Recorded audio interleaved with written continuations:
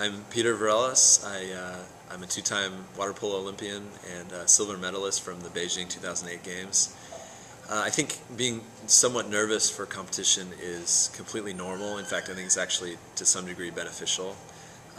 Having some nervous energy going into a game can really ensure that you're preparing mentally the right way. It makes you think about and perhaps visualize what you're going to do in competition.